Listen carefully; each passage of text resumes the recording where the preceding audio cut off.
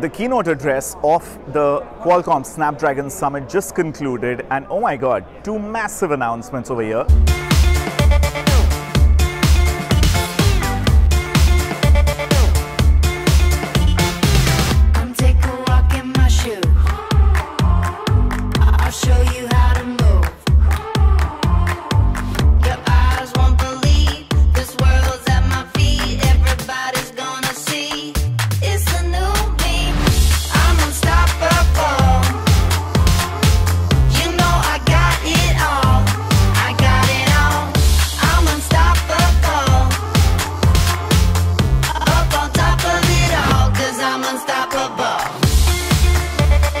Qualcomm has bitten the bullet, and oh my god, who would have thunk that they are reinventing and reimagining the humble, dwindling, otherwise boring, personal connected computer. Alright, so along with the Qualcomm Snapdragon 835 mobile PC chipset, we now have Microsoft running Windows 10s on two very exciting devices that we are going to see today, the Asus Novago and the HP X2 Envy.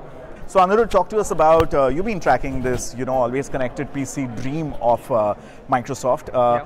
The two devices that we've seen here today, how exciting it is to finally get gigabit internet, smartphone-like, or in fact more than smartphone, 20 hours of video playback, week-long or month-long standby battery on laptops and convertibles and tablets. It's a game changer because I think the problem with most tablets is that there's that one function that you need to do which you can't get on a tablet. And now that you have a Windows 10 PC, which is like running on essentially tablet hardware, you have 20 hours of battery life, you're able to do everything that you could do with a Windows device. You have like Photoshop, I mean it's supposed to be coming to the store soon. You have VLC, you have Chrome, you have the full desktop experience. So that is what is going to change everything. And as they pointed out, when we looked at the devices, most of the devices is just battery.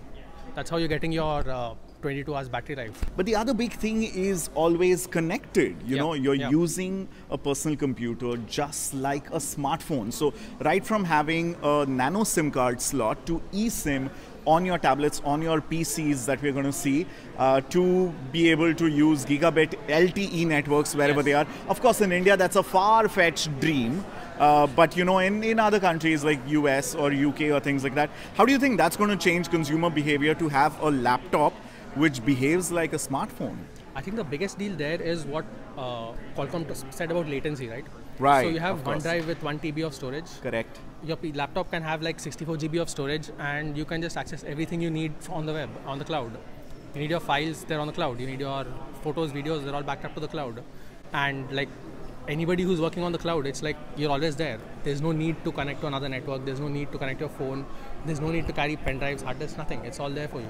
Big game changer. And of course, with the Asus Novago, we also have an inkling or an idea of the kind of budgets or the prices these devices are going to be available in. Again, very, very smartphone territory. There's a 4GB, 64GB model for $600. $599, and there is an 8GB and a 256GB model for $799, $800.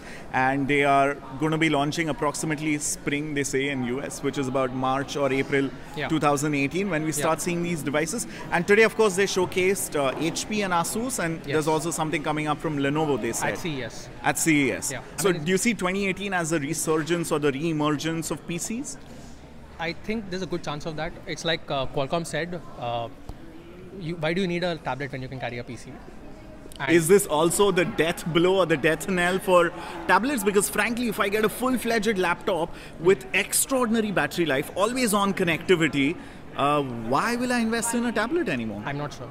I cannot see any reason why you would do that. The other thing I found very interesting, it's not the legacy player, it's not Intel that is redefining the PC space. It is the world's biggest phone chipset maker, Qualcomm, that is ushering us into a whole new PC era. I think Intel's promise has always been 10 hours battery life. Qualcomm has just officially doubled that. And put a lot of people out of business. Anyway, this is Anirudh and Ankit. We are signing out for now. And stay tuned to this space because we're getting you exclusive hands-on with the brand new always connected PCs. And of course, the second big announcement, which is Qualcomm Snapdragon 845 chipset. Xiaomi was on stage to talk to us about how their brand new flagship is going to have the 845 chipset. We're going to be dedicating other videos for that. But this has been too much fun. Yeah.